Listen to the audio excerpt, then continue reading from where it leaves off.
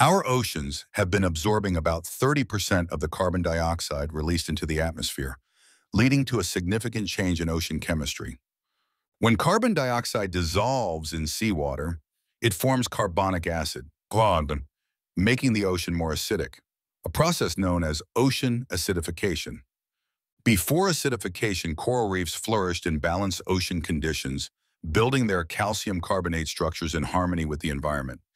As waters become more acidic, marine organisms struggle to build and maintain their protective shells and skeletal structures.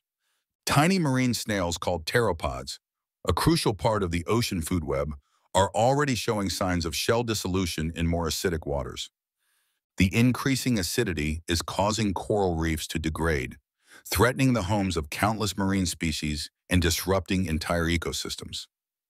This disruption ripples throughout the marine food web, affecting everything from the smallest plankton to the largest whales.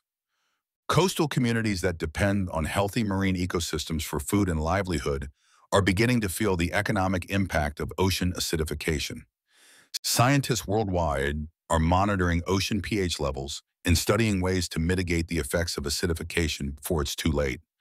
The fate of our oceans lies in our ability to reduce carbon emissions and protect these vital ecosystems for future generations.